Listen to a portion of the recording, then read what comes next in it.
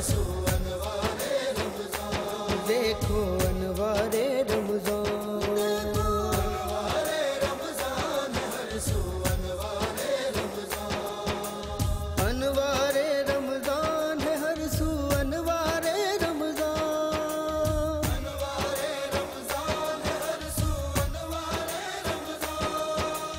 अनवारे रमजान, अनवारे रमजान है हर सू, अनवारे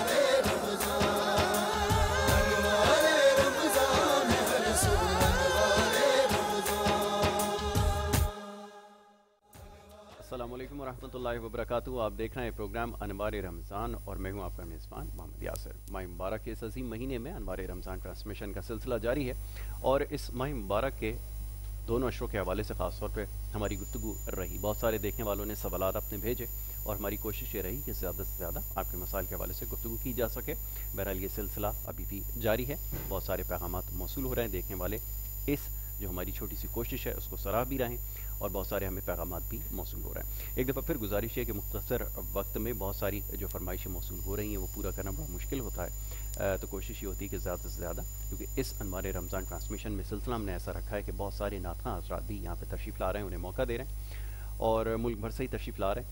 तो यकीनन कम वक्त में बहुत सारे नाख़्वां होते हैं, तो कोशिश ये होती है कि जिस तरह के आप पैगामात भेजते हैं कि ज़्यादा से ज़्यादा कलाम पढ़वाया करें, तो इस मुख्तसर वक्त में ये कोशिश हमारी जारी रहती है। तो बहरहाल ये सिलसिला आज भी इंशाअल्लाह जारी रहेगा।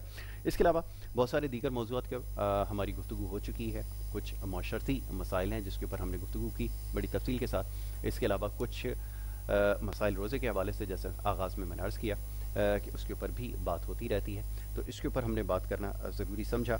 और इसके अलावा बहुत सारे और भी मौज़ूआत ऐसे हैं जिसकी निशानदही की गई। देखने वालों ने ये गुजारिश की है कि इसके ऊपर भी अपने प्रोग्राम में ख़ास तौर पर बात करें, तो यकीनन उन मौज़ूआत को भी इंशाअल्लाह शामिल गुफ्तगू आगे रखेंगे। उसके साथ साथ अनवार रमज़ान ट्रांसमिशन के जो स्पॉन्सर्स हैं उनका बेहद शुक्रिया कि उनकी वजह से ये कोशिश जो है वो हमारे लिए मुमकिन हुई। हबीब कुकिंग ऑयल, इसके अलावा मुगलिया, निम्को, फोर्टाइल, ये हमारे स्पॉन्सर्स हैं। इसके अलावा जो दीगर स्पॉन्सर्स हैं कराची जायका हलीम, उन सब का बेहद शुक्रिया कि उनकी वजह से मुमकिन हुआ कि हम आपके लिए अनवार रमज़ान ट्रांसमिशन लेकर आएँ। तो बहरहाल आज भी ये सिलसिला जारी रहेगा। बहुत सारे मौज़ूअ जैसे मैंने कहा कि इसके ऊपर गुफ्तगू होगी।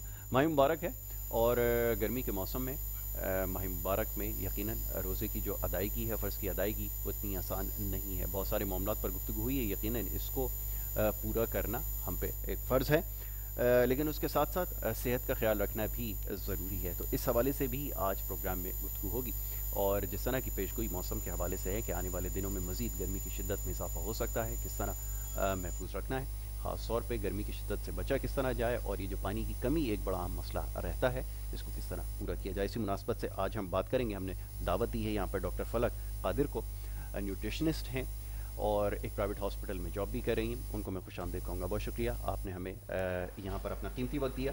और इसके साथ साथ नाख़्वां भी यहाँ पे तशरीफ़ रखते हैं, जिसमें फ़ादर रज़ा क़ादरी साहब हैं, उनको मैं खुशामदीद कहूँगा इस अनवार रमज़ान ट्रांसमिशन में। बहुत शुक्रिया फ़ादर रज़ा क़ादरी साहब, आप यहाँ तशरीफ़ लाएँ। उनके हमरा तशरीफ़ रखते हैं तनवीर अहमद नक्शबंदी साहब, उनका भी बहुत शुक्रिया कि वो अनवार रमज़ान ट्रांसमिशन में हमारे साथ है। तो गुफ्तगू जारी रहेगी, जैसे बात हो रही थी माह मुबारक के हवाले से और मौसम की शिद्दत के हवाले से। तो डॉक्टर साहब यहाँ पे मौजूद हैं, उनसे ये बात करेंगे किस तरह जो है वो हाइड्रेशन का ख्याल रखना है, किस तरह हाइड्रेट रहना है, ये सबसे ज़्यादा ज़रूरी है। मैं चाहूँगा डॉक्टर साहब इस हवाले से बात हो जाए। माह मुबारक में गर्मी की शिद्दत बहुत ज़्यादा होती है और खाने पीने के औकात क्योंकि लिमिटेड होते हैं, ख़ास तौर पे पानी का जो है लोग ख्याल नहीं रखते, तो इस वजह से बहुत ज़्यादा प्रॉब्लम होती है। किस तरह कंटेन किया जाए, मैं चाहता हूँ थोड़ा इसको डिस्कस कर लेते हैं। देखिए, जो पानी होता है ये बहुत ज़्यादा ज़रूरी है नॉर्मल बॉडी के लिए। रोज़े की सूरत हाल में ज़्यादा जो प्रॉब्लम होती है वो डिहाइड्रेशन की होती है। तो डिहाइड्रेशन को कंट्रोल करने के लिए सहरी और इफ्तारी के दरमियान जो है वो वक्तन फ़वक्तन पानी पी लेना चाहिए, क्योंकि देखें सहरी में हम बहुत ज़्यादा पानी नहीं पी सकते, इफ्तारी के बाद भी बहुत ज़्यादा अमाउंट में हम पानी नहीं पी सकते।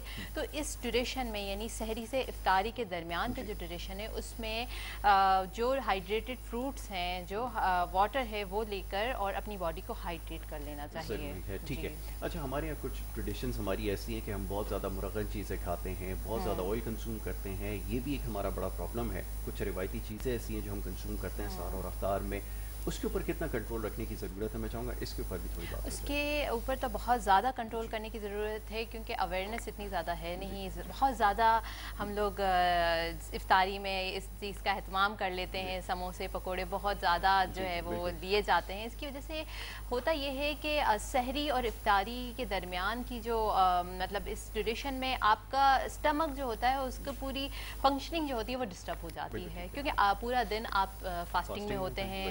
اس میں پھر باڈی سے اور اسٹمک سے ایسے فلوئڈ ریلیز ہوتے ہیں جو ہارٹ بند کرواتے ہیں، اسٹمک بند کرواتے ہیں. تو اس سے پریونٹ کرنے کے لیے سحری اور افطاری میں ایسی ڈائٹ لینی چاہیے جو ہیلدی بھی ہو، آپ کو پورا دن تر و تازہ بھی رکھے، اور آپ کی صحت کے لیے جو ہے وہ مضر بھی نہ ہو، خطرناک بھی نہ ہو.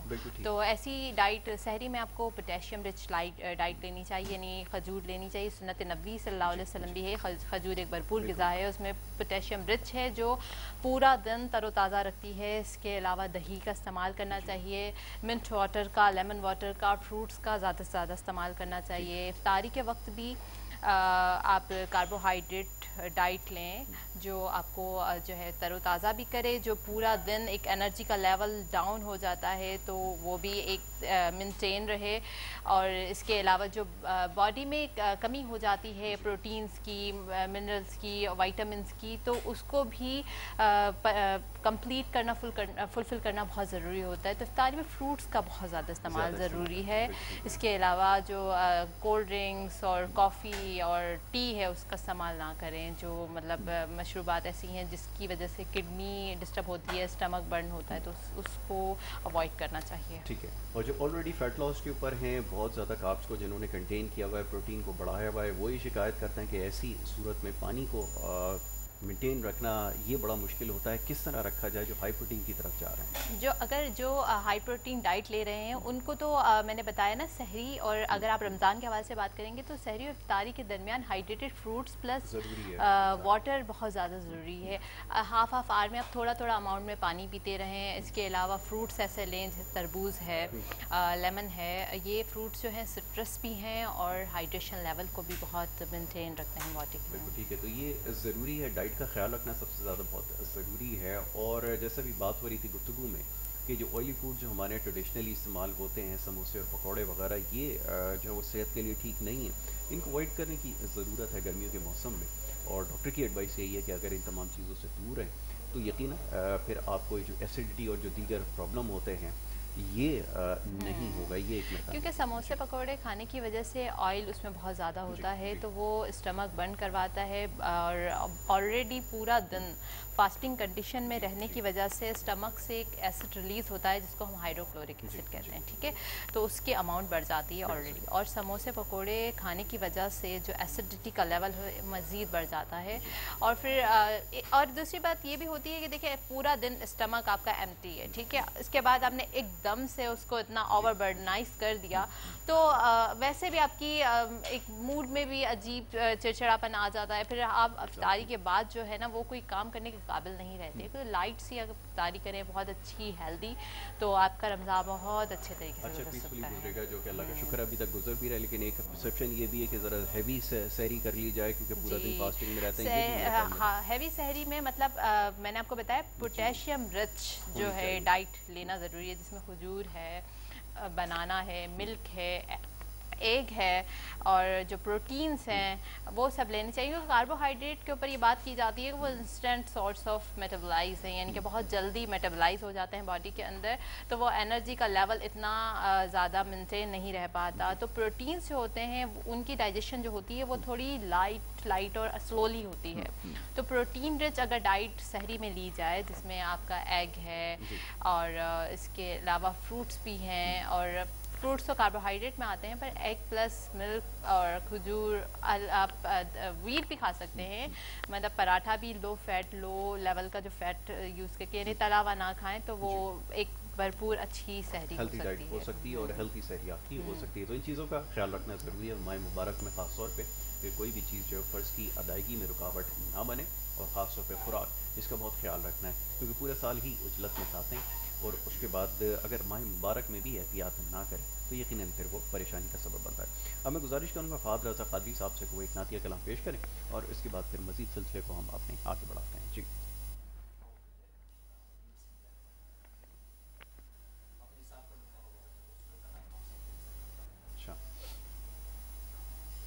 یہ دنیا ایک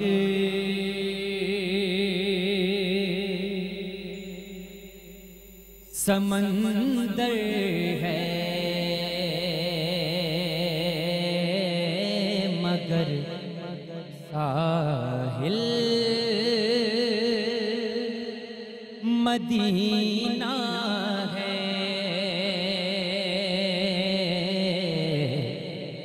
ہر ایک موجے فلاح کی راہ میں حائل مدینہ ہے. زمانہ دھوپ ہے اور چھاؤں ہے بس ایک بستی میں. زمانہ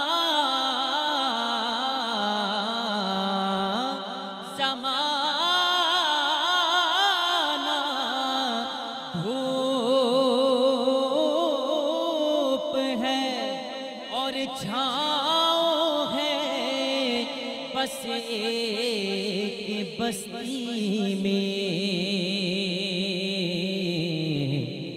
یہ دنیا جل کے بجھ جاتی مگر شامل مدینہ ہے. یہ دنیا جل کے بجھ جاتی مگر شامل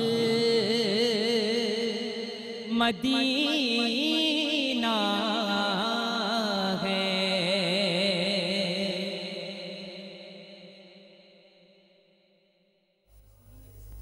عطا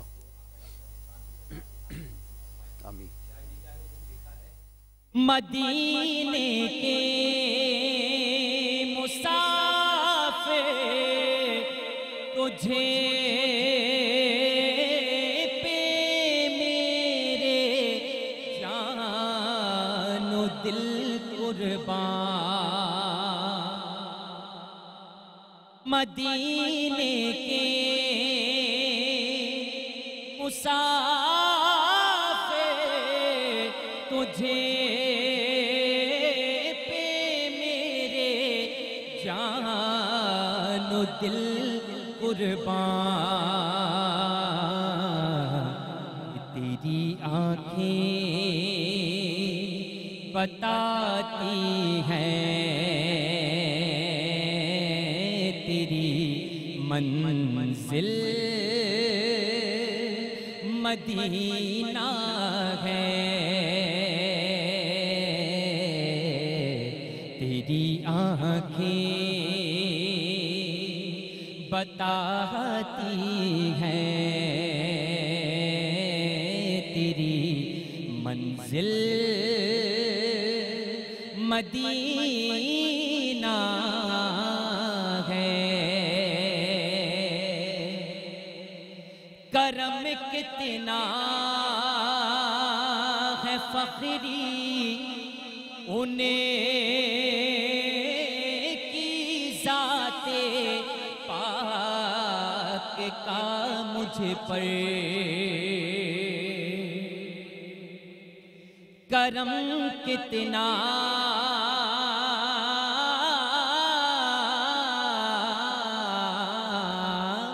کرم کتنا ہے فخری انہیں کی ذات پاک کا مجھ پر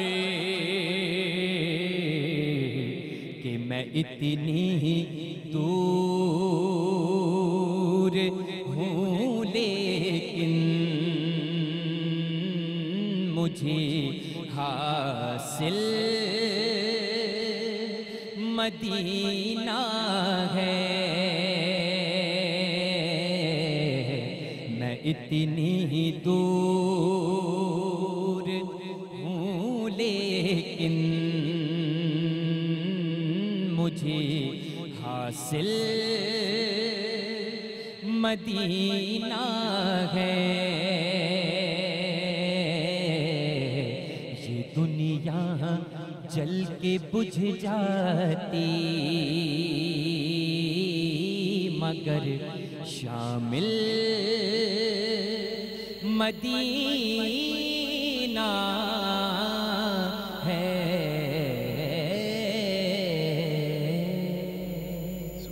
सुभान अल्लाह माशाल्लाह।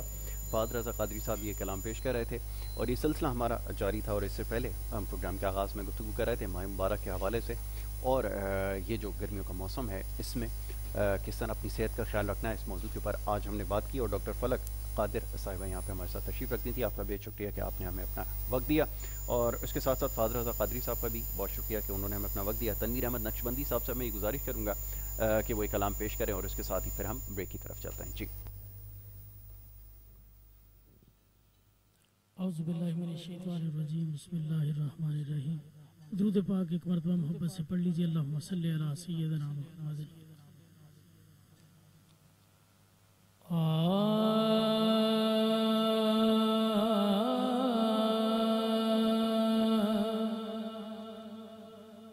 घटाओं ने ज़ुल्फ़े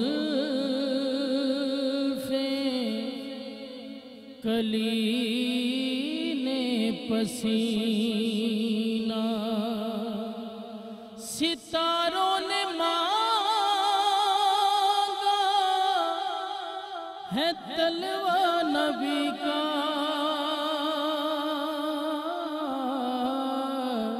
सभी देखते हैं सुए चांद यारो, मगर चांद देखे है चेहरा नबी का।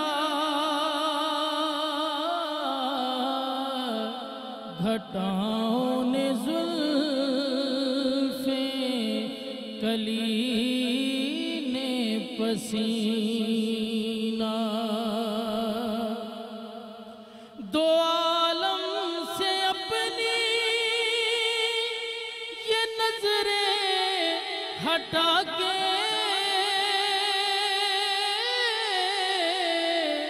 जरा देख शहरे मदीना में जाके, जरा देख शहरे मदीना पे जाके, कोई और बोले न बोले जहां में, तू खुद जान जाएगा रुतबा नबी का।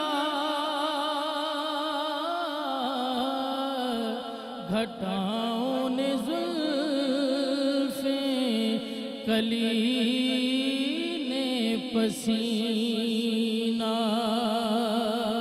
हासिल कलाम शेर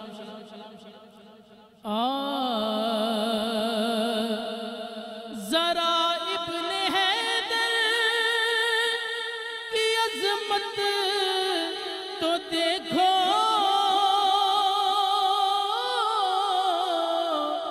नवासे से नाना की उल्फत तो देखो, नवासे से नाना की उल्फत तो देखो, जो कांधों पे बैठा हो ज़हरा का दिलबर, जो कांधों पे बैठा हो हैदर का दिलबर, तो फिर देखिए जा के सजदा नबी का।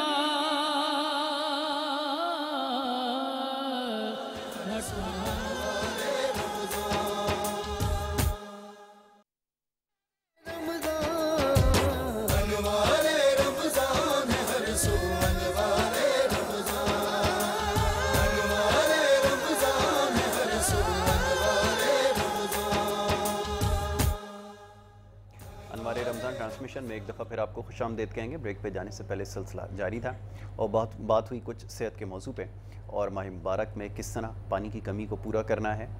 और गर्मियों के दिन है, गर्मियों की शिद्दत बहुत ज़्यादा है, आने वाले दिनों में गर्मी की जो शिद्दत है उसमें इजाफे की पेशगोई की गई है। बहरहाल अल्लाह ताला हम पे अपना रहम फरमाए। इसी मुनासबत से हमने बात की कि आपने अपनी सेहत का ख्याल किस तरह रखना है। इसके अलावा दीगर मौज़ूआत हैं उसके ऊपर भी गुफ्तगू करेंगे। बड़ी खुशकिस्मती हमारी है कि यहाँ पर उलमा कराम हमारे साथ इस नशिस्त में मौजूद होते हैं और उनसे बहुत सारी चीज़ें सीखने का मौका मिलता है। इस वक्त हमें अल्लामा अब्दुल खालिक कादरी साहब ने ज्वाइन किया, उनका मैं बेहद शुक्रगुजार हूँ कि वो अपने कीमती वक्त में से वक्त निकाल कर इस ट्रांसमिशन में हमारे साथ मौजूद हैं। बहुत शुक्रिया अल्लामा साहब। उनके हमरा तशरीफ़ रखते हैं मारूफ सना खां, सोसखानी करते हैं अली बाकरी साहब, उनको भी मैं खुशामदीद कहूँगा। बहुत शुक्रिया अली बाकरी, आपने अपना वक्त हमें दिया। और इसके अलावा दीगर मेहमानों में जैसे ब्रेक पे जाने से पहले तनवीर अहमद नक्शबंदी साहब बड़ा खूबसूरत कलाम पेश कर रहे थे, वो भी यहाँ पर तशरीफ़ रखते हैं। एक दफ़ा फिर उनको मैं शुक्रिया अदा करता हूँ कि वो अपना कीमती वक्त हमें दे रहे हैं। उनके हमरा तशरीफ़ रखते हैं नबील अहमद साहब, ये भी सना खान हैं, उनको भी मैं खुशामदीद कहता हूँ। बहुत शुक्रिया नबील अहमद, आपने भी अपना वक्त दिया। बहरहाल माह मुबारक का सिलसिला जारी है। गुज़िश्ता जो हमारा प्रोग्राम था उसमें बड़ी तफसील से फ़तह मक्का के हवाले से भी बात हुई, हमने इस मौजू के ऊपर भी हमने बात की और उसका मकसद ये था कि इस्लाम की जो सरबुलंदी है इसके हवाले से बात की जाए। किस तरह मुमकिन है, क्या चैलेंजेस हमें दरपेश हैं जिसका मुसलमानों को आज सामना है, इसको कैसे काबू किया जा सकता है, इसको किस तरह जो है वो दूर किया जा सकता है। मैं चाहता हूँ इस मौजू पर थोड़ी सी गुफ्तगू हो जाए। नहमदुहु व नुसल्ली व नुसल्लिमु अला रसूलिहिल करीम, अम्मा बअद फ़अऊज़ु बिल्लाहि मिनश शैतानिर रजीम, बिस्मिल्लाहिर रहमानिर रहीम, वला तहिनु वला तहज़नु अंतमुल अअलौना इन कुंतुम मुमिनीन। अल्लाह तबारक व तआला जल्ल जलालुहु के लाखों करोड़ों एहसान के उसने हमें मुसलमान पैदा फरमाया। आपने यासिर भाई बेहतरीन मौजू लिया है कि आज पूरी दुनिया में मुसलमान तनज़ुली का शिकार हैं और ये क्यों हैं जी, इसकी वजह क्या है। तो अल्लाह तबारक व तआला ने पहले ही इरशाद फरमा दिया कुरान पाक में कि वला तहिनु वला तहज़नु, ना तुम खौफ करो ना गम करो, अंतुमुल आलौना इन कुंतुम मोमिनीन। शर्त है एक कि तुम ही कामयाब हो, तुम ही सब पर भारी हो जाओगे, मगर शर्त एक है कि तुम पक्के मुसलमान हो। बिल्कुल ठीक है। अब बात यह है कि हम रह गई रस्म अज़ां रूह बिलाली न रही, फ़लसफ़ा रह गया तलक़ीन गज़ाली न रही, मस्जिद मरसिया ख्वाहें के नमाजी न रहे, यानी वो साहिब औसाफ हिजाजी न रहे। मस्जिद तो बना ली शब भर में ईमान की हरारत वालों ने, मन अपना पुराना पापी था बरसों से नमाजी बन न सका, और गुफ्तार का गाजी बन तो गया किरदार का गाजी बन न सका। तो आज हमारा हाल जो है ना वो इसलिए कि हम कहलवाने के लिए तो मुसलमान हैं, हमारे नाम मुसलमानों जैसे हैं। मैं मिन जुमला सब की बात कर रहा हूँ, अक्सर का हुक्म कुल पर लगता है। हम कहलवाते तो मुसलमान हैं, हमारे नाम बाप दादा, मगर हमारा किरदार बदकिस्मती से मुसलमानों वाला नहीं रहा। आज गालिब अक्सरियत मुसलमानों की 90% मुसलमान, मैं ओवरऑल पाकिस्तान में ओवरऑल दुनिया की बात कर रहा हूँ, 90% मुसलमान रोज़ा नहीं रखते। आप जाओ बाज़ारों में देखो, बड़े मतलब बेफिक्री के साथ रोज़ों का पामाल हो रहा है, आज़ानें हो रही हैं, मस्जिद मरसिया ख्वाहें के नमाजी ना रहे। आपको अगर सारे नहीं, मैं चैलेंज कर रहा हूँ, अगर 100 में से एक बंदा नमाजी बन जाए ना तो रोड बंद हो जाएंगे हमारे। मस्जिदें जो हैं वो पूरी नहीं होंगी, हमारे रोड बंद हो जाएंगे। हर नमाज में 100 में से एक भी नमाजी आपको नहीं मिलेगा। क्यों? एहसास नहीं रहा। हम मुसलमान हैं, हमें दीन के 5 अरकान है, 5 अरकान का एहसास नहीं, नमाज का, ना रोज़े का, ना हज का एहसास है। बड़े करोड़पति होंगे, हज की तरफ नहीं जाएंगे, माल जमा करते जाएंगे वो 99 और 100 के चक्कर में। तो ये हाल हमारा इस वजह से तनज़ुली का सबब ये है, हमने कुरान दरसे कुरान अगर हमने ना बुलाया होता तो ये ज़माना ना ज़माने ने दिखाया होता। हम कुरान नहीं पढ़ते, कुरान पढ़ा हुआ है अलमारी में, कभी कभी गैरत जाग गई तो अगरबत्ती जला देते हैं, नीचे फूल चढ़ा देते हैं, पढ़ेंगे नहीं। और अगर पढ़ लिया तो सिर्फ सवाब की खातिर पढ़ेंगे, एक पारा या कुछ ऐसा, तर्जुमे पर गौर नहीं करेंगे, तफसीर पर गौर नहीं करेंगे कि अल्लाह पाक ने बार बार मैसेज देखने के लिए मोबाइल उठाते हैं, कौन सा मैसेज आया, अल्लाह की तरफ से जो मैसेज आया रसूल करीम सल्लल्लाहु अलैहि वसल्लम की वसीले से हम पर, वो मैसेज नहीं पढ़ते हम। तो भाई ना कुरान हम पढ़ें, ना हदीस हम पढ़ें, ना नमाज की तरफ हम जाएं, ना सुन्नत रसूल सल्लल्लाहु अलैहि वसल्लम की तरफ हम जाएं, ना औरतें हमारी पर्दा करें, ना मस्जिदें हमारी आबाद हों, ना रोज़े रखें, ना हज की तरफ जाएं, ना ज़कात की तरफ जाएं, तो भाई आखिर किस वजह से हम तरक्की करें? कोई वजह तो हो कि हम आगे बढ़ें। ये तनज़ुली के असबाब जो है ना, जो कुछ भी हैं अपने ही हाथों के हैं, करतूत शिकवा है ज़माने का, ना किस्मत का गिला है। तो ये किसी का गिला शिकवा नहीं है, अपने करतूत हैं। हम आज से तय कर लें कि हम मुसलमान हैं। देखें कोई भी آپ کو یہودی کوئی بھی غیر مسلم آپ کی عیدوں پر وہ آپ کے ساتھ شریک ہوگا؟ نہیں ہوگا. مسلمان ہوں گے ان کے شریک. کیوں؟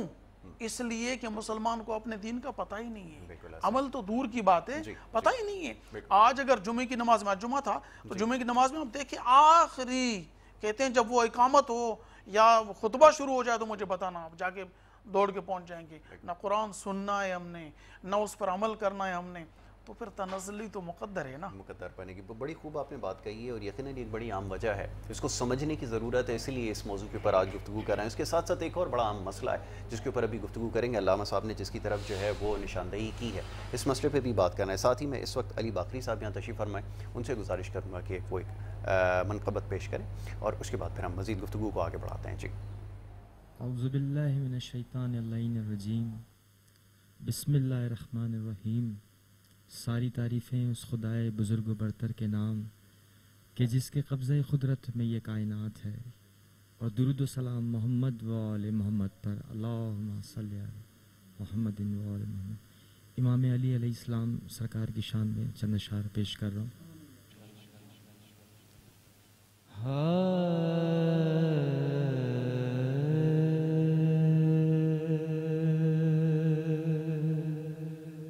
اللہ کا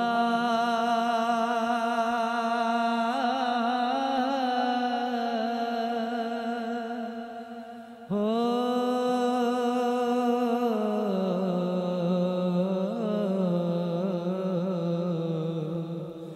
اللہ کا جو شیر ہے ولیوں کا ولی ہے, اللہ کا جو شیر ہے ولیوں کا ولی ہے, وہ مولا علی مولا علی مولا علی ہے, وہ مولا علی مولا علی مولا علی ہے.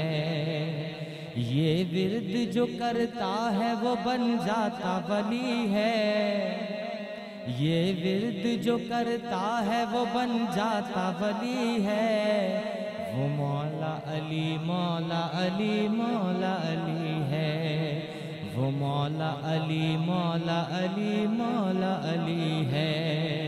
اللہ کا جو شیر ہے ولیوں کا ولی ہے, اللہ کا جو شیر ہے ولیوں کا ولی ہے, وہ مولا علی مولا علی مولا علی ہے, وہ مولا علی مولا علی مولا علی ہے.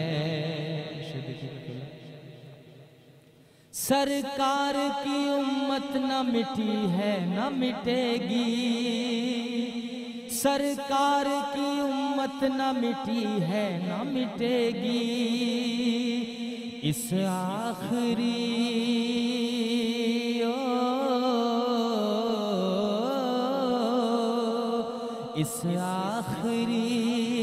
اس آخری امت کا نگہبان علی ہے, اس آخری امت کا نگہبان علی ہے, وہ مولا علی مولا علی مولا علی ہے, وہ مولا علی مولا علی مولا علی ہے.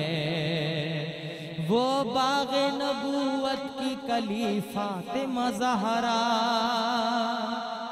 وہ باغ نبوت کی کلی فاطمہ زہرا, حسنین ہے حسنین ہے حسنین ہے, دو پھول تو گلدان علی ہے, حسنین ہے دو پھول تو گلدان علی ہے, وہ مولا علی مولا علی مولا علی ہے. وہ باغ نبوت کی کلی فاطمہ زہرا, وہ باغ نبوت کی کلی فاطمہ زہرا, حسنین ہے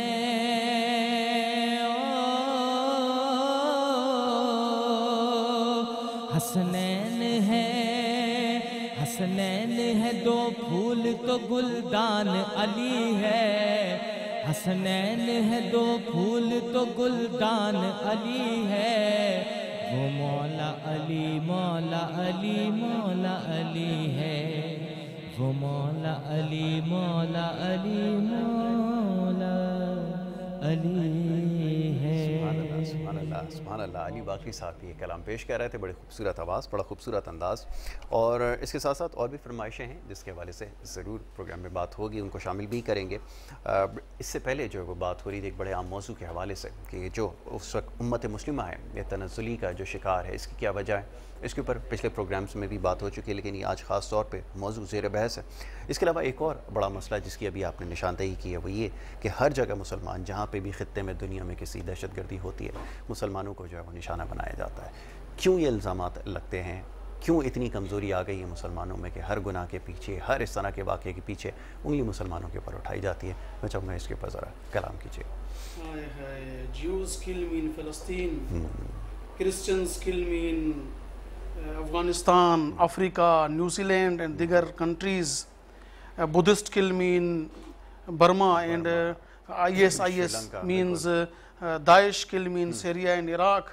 Hindus kill me in Palestine and all over India, and still I am terrorist because my sin is one, that is Islam. I am Muslim.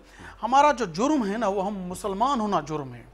देखिए पूरी दुनिया में मैं चैलेंज करता हूँ कि जहाँ पर भी अमेरिका ने कब्जा किया, रशिया ने किया, बरतानिया ने किया, कब्जा करने के बाद जो हालात बने वो हालात गौर करें उन पर। लाखों मुसलमानों को चुन चुन के मारा गया। मगर हमारी तारीख देखे दीन इस्लाम की, फतेह मक्का जब हुआ, अभी उनके अयाम हैं, बिल्कुल बिल्कुल 16 से 20, तो फतेह मक्का नबी पाक सल्लल्लाहु अलैहि वआलिहि वसल्लम जिस ऊँटनी पर सवार हैं, उनकी पेशानी मुबारक ऊँटनी के गर्दन तक लग रही है, इतने झुके हुए हैं अल्लाह की बारगाह में, और काला स्याह इमामा पहना हुआ है। सहाबा किराम जोश में, जज्बे में कि ये वही लोग हैं जिन्होंने हमारे बच्चों को मारा, हमारी बेटियों को मारा, किसी के जोजा को मारा, किसी के बाप को मारा, किसी की माँ को मारा। या रसूल अल्लाह सल्लल्लाहु अलैहि वसल्लम क्या हुक्म है, ये सामने मक्के जितने मक्के वाले कुरैश हैं, काफिर हैं, सारे सामने। तो हुजूर अलैहिस्सलातु वस्सलाम ने फरमाया, उनसे पूछा कि तुम मुझसे क्या तवक्को रखते हो? तो उन्होंने अर्ज की कि हुजूर हमने आपको एक करीम की औलाद और खुद को भी करीम पाया है। तो आपने फरमाया क्या आप मुझसे माफ़ी की उम्मीद रखते हैं? अर्ज़ की हुजूर यही उम्मीद है कि आप करीम हैं। फरमाया आज आपको आम तौर पर सबको मेरी तरफ से इजाज़त है, कोई माफ़ी है, कोई पकड़ नहीं है। फरमाया कि बूढ़े पर हाथ नहीं उठाना, औरत पर हाथ नहीं उठाना, मरीज़ पर हाथ नहीं उठाना, बच्चे पर हाथ नहीं उठाना, जो अबू सुफियान के घर में पनाह ले उस पर हाथ नहीं उठाना, जो काबा मुअज़्ज़मा में पनाह ले उस पर हाथ नहीं उठाना। अर्ज़ की या रसूलल्लाह सल्लल्लाहु अलैहि वसल्लम फिर किस पर हाथ उठाएं? फरमाया जो मुकाबले के लिए सामने आए। तो ये तो हमारी तारीख है। आपने पूरी दुनिया को मैं चैलेंज कर रहा हूं, इराक पर जब कब्जा किया, लाखों मुसलमानों का खून बहाया। आपने अफगानिस्तान पर जब हमला किया, हमारी धरती से उठकर आपने हमला किया, अफगानिस्तान में लाखों लोगों का खून बहाया, अब तक बह रहा है। सीरिया में देखें, लाखों मुसलमान बच्चे बच्चे तड़पा तड़पा कर मारे जा रहे हैं, कोई पूछने वाला नहीं। फलस्तीन का क्या जुर्म है, तड़पा तड़पा के बच्चों को मारा जा रहा है। हमारे किबले अव्वल पर कब्जा किया गया, हम टेररिस्ट हैं। देखिए हिंदुस्तान के अंदर बूढ़ों की दाढ़ियों को पकड़ पकड़ के नोचा जा रहा है, और इल्जाम क्या है? और मुसलमानों के लिए कानून कुछ और, इनके लिए कानून कुछ और। मुसलमानों को पहले पकड़ के मारा जा रहा है, फिर उनका फैसला किया जा रहा, बाद में माजरत हो रही है कि हमसे गलती हो गई। और मुसलमान जितना भी इन पर जुल्म हो, उनके लिए कोई पूछने वाला नहीं है। क्यों? गाय ज़बह की थी, उसलिए मार दिया, उसको डंडों से मार दिया। क्या हो रहा है बर्मा में?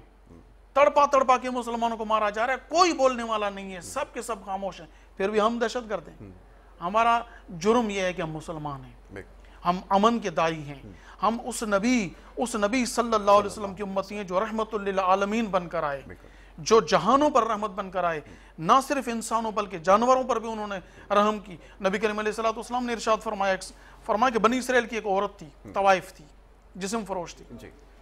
वो प्यास लगी, उसको कुएं के करीब आई, एक कुत्ता देखा, कुत्ता जो कुएं के चारों तरफ घूम रहा है और गीली जमीन को चाट रहा है। ये समझ गई कि इसको प्यास लगी है। उसने अपनी जूती उतार के उसने नीचे जैसे गई, अल्लाह की कुदरत ये हुई कि वो पानी ऊपर आ गया। उसने जूती अपनी भर कर कुत्ते को दी, पिला दी, تو اس وقت کے نبی پر وحی آئی کہ نبی اس طوائف عورت کو جو جسم فروش عورت ہے، جسم کی کمائی کھاتی ہے، اس کو بتا دو کہ آج سے تیرے حساب کتاب نیا ہے، بالکل دھو دیے سارے گناہ میں نے تیرے۔ اس جانور پر رحم کیا، کتے پر رحم کیا۔ تو نبی کریم علیہ السلام سے صحابہ نے عرض کی یا رسول اللہ صلی اللہ علیہ وسلم کیا کتے پر رحم کرنے کی بھی اجر ہے؟ فرمایا کہ ہر تر جگر پر رحم کرنے کا اجر ہے۔ دین تو یہ تعلیم دیتا ہے۔ نبی کریم علیہ السلام نے فرمایا کہ بہتی نہر کے قریب بھی وضو کرو تو قطرہ پانی کا ضائع نہ ہونا چاہیے۔ وہ دین اسلام جو ایک پانی کا قطرہ ضائع ہونے کو جرم قرار دیتا ہے، وہ کسی کا خون بہانے کی کیسی اجازت دے گا؟ ہم ٹیررس نہیں ہیں، ہم مسلمان ہیں، اس لیے ہم پر الزام ہے۔ بے شک جی، بڑی خوبصورت انداز میں آپ نے اس چیز کو بیان کیا اور اس کو سمجھنے کی ضرورت ہے۔ اس ہم موضوع کے اوپر مزید گفتگو کریں گے۔ میں گزارش کروں گا نبیل احمد صاحب سے جو یہاں تشریف رکھتے ہیں کہ وہ ایک کلام پیش کریں اور اس کے بعد پھر سلسلے کو مزید آگے بڑھاتے ہیں۔ جی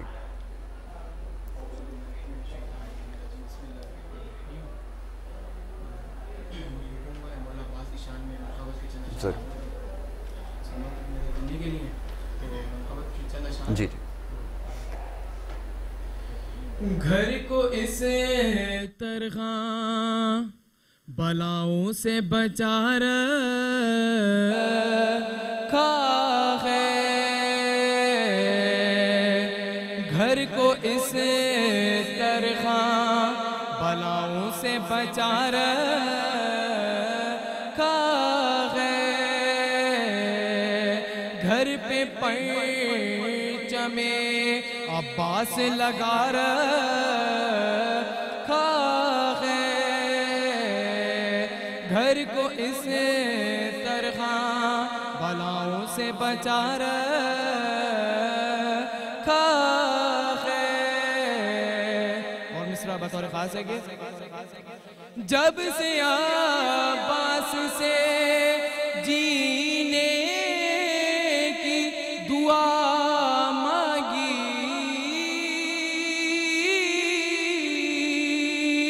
جب سے عباس سے جینے کی دعا مانگی، موت نے خود مجھے مرنے سے بچا رکھا ہے، گھر کو اس طرح بلاؤں سے بچا رکھا ہے۔ میرے گھر آتا ہے سورج بھی بھکاری بن کر، میرے گھر آتا ہے سورج بھی بھکاری بن کر، گھر میں شبیر کے خیمے کا دیا رکھا ہے، گھر میں شبیر کے خیمے کا دیا رکھا ہے، گھر کو اس طرح بلاؤں سے بچا رکھا ہے۔ تو جو کہتا ہے کہ جنت اسے مل جائے گی، تو جو کہتا ہے کہ جنت اسے مل جائے گی، اس کو کہنے دے بھلا کہنے میں کیا رکھا ہے، گھر کو اس طرح بلاؤں سے بچا رکھا ہے، گھر پہ پرچم عباس لگا رکھا ہے۔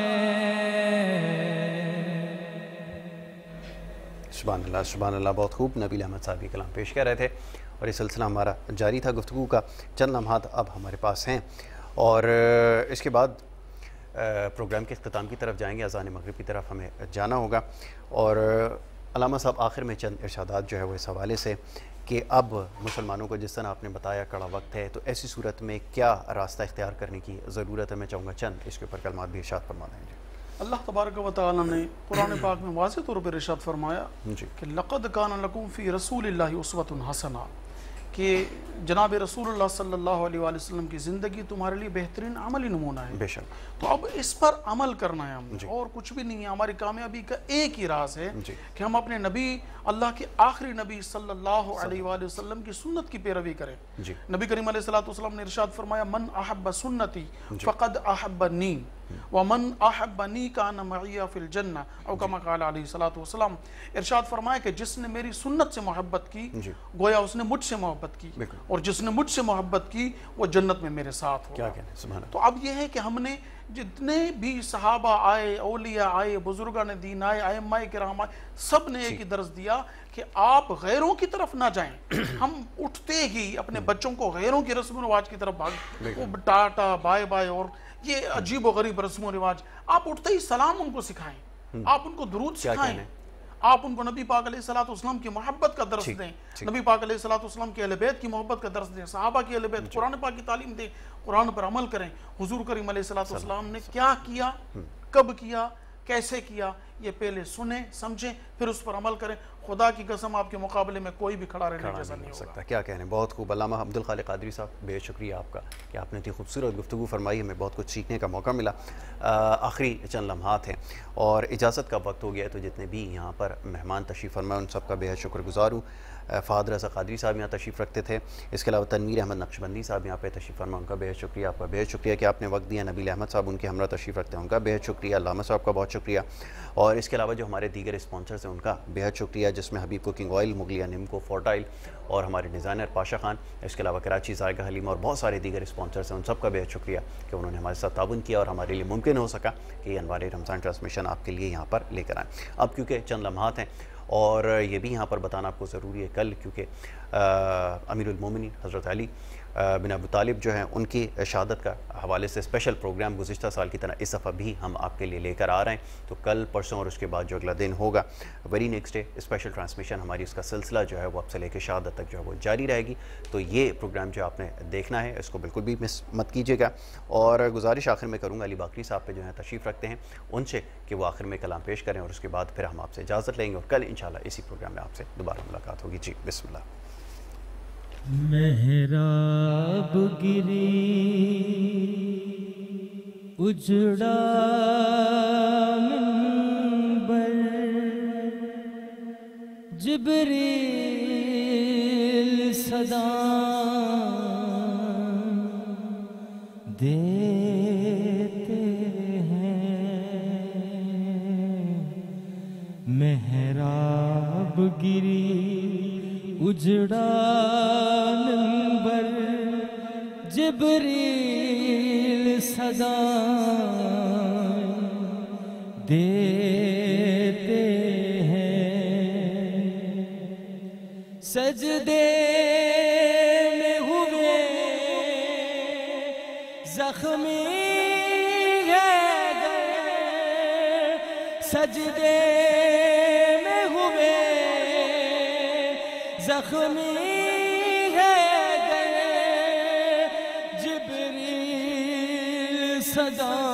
صدائیں دیتے ہیں، محراب گری اجڑا منبر، جبریل صدائیں دیتے ہیں، وہ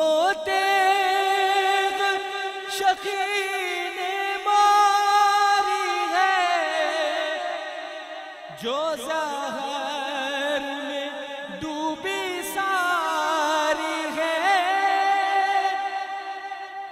وہ تیغ شقی نے ماری ہے، جو زہر میں ڈوبی ساری ہے، جائے گا زہر یہ جانے جائے گا زہر یہ جان کر جبریل صدائیں دیتے ہیں محراب گری اجڑا منبر جبریل صدائیں دیتے ہیں شاپر نے امامہ پھینک دیا سرور نے ابا کو چاک کیا سرور نے ابا کو چاک کیا زینب کی گری سر سے چادر زینب کی گری سر سے چادر جبریل صدائیں دیتے ہیں محراب گری اجڑا منبر جبریل صدائیں دیتے ہیں لوگوں نے یہاں سے آگے بڑھو دل تھام لو در سے دور رکو دل تھام لو در سے دور رکو یہ گریہ زینب کو سن کر یہ گریہ زینب کو سن کر جبریل صدائیں دیتے ہیں محراب گری اجڑا منبر جبریل صدائیں